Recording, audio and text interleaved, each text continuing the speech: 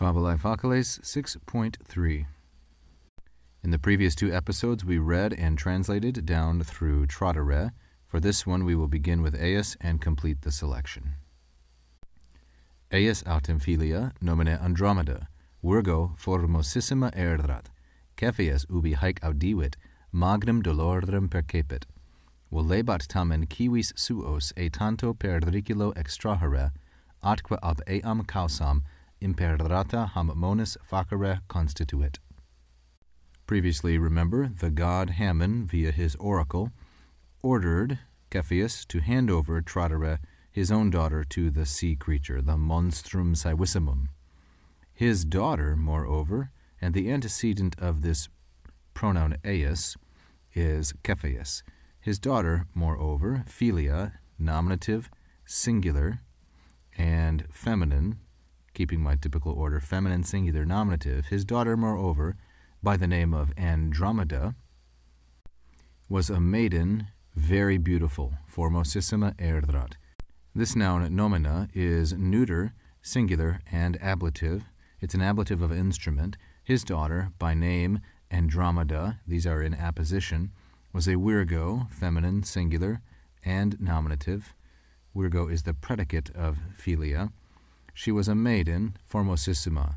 This also then feminine, singular, and nominative, modifying virgo, and it is a superlative adjective. Adjectives come in 3 degrees: the positive degree, the comparative degree, and the superlative degree. This then is superlative. When Cepheus heard these things, Cepheus here is the subject of audivit, ubi is the subordinating conjunction with the indicative, meaning when. Cepheus, the subject, is really within this clause, but it's common to take first in the sentence, and there's no confusion with the previous portion. When Cepheus heard these things, haec, neuter, plural, accusative, object of audivit, the perfect tense audivit, magnum dolorem percepit, he received, he endured, he took on great grief. He took this news very hard. Magnum dolorem is masculine, singular, and accusative, the object of the perfect verb percepit. He wanted, however, volebat tamen. What did he want? He wanted extrahere.